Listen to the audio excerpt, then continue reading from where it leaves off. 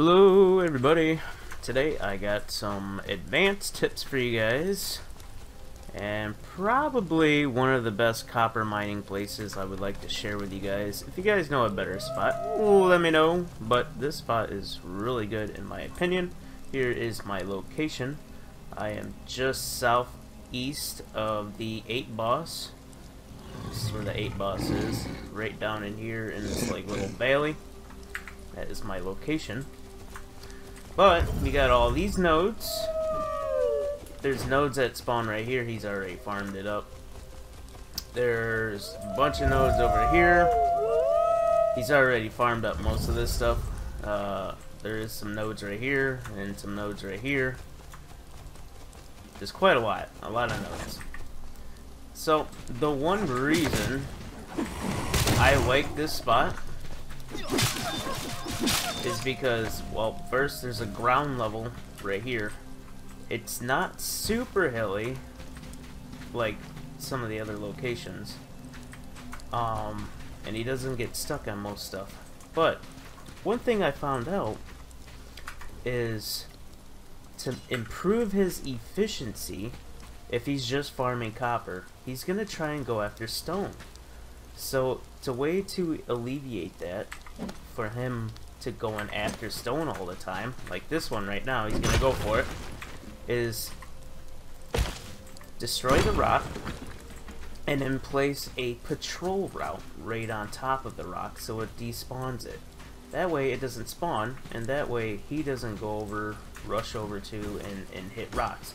He can spend all his time hitting copper. So that is kind of like my advanced little tip for you guys, is to just place these patrol markers down at every rock node that you see. That way it improves his efficiency of just going after the copper mines. Because if you don't get all the rocks, he's just going to keep, every time a new rock spawns, he's going to stop what he's doing and just hit a rock, because he has a chance to get copper out of the rock. But you don't want him to hit the rocks, you want him to hit the copper nodes. And that's going to improve your efficiency by a lot, because he's going to stop wasting his time on those rocks. So yeah, use patrol route, place them right on the rocks where they spawn, and this will despawn them. And another good thing about these patrol routes is you can pass right through them. It doesn't interrupt with the miners' work, like their pathing system. So he's not going to get stuck on these as well. So that's another good thing about these. And it provides some light for them. They won't sit there and complain about light.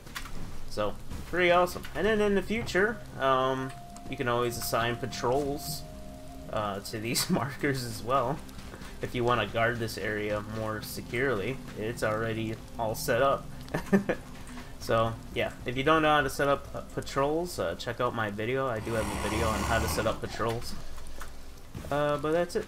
I just wanted to show you guys this copper location and how to improve the efficiency of mining. See, right now he's still going after copper, not wandering off trying to get rocks. I think he just filled up.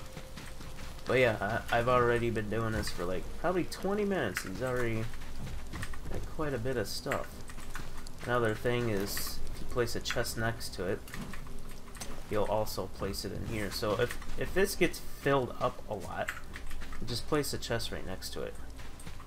Because whatever you assign him to, like if you assign him to get copper from this area, he's only going to have copper in his inventory. So he's going to just naturally put copper in his chest anyway. So, yep, that is about it. I don't want to make this too long, and I will see you guys next time. Peace.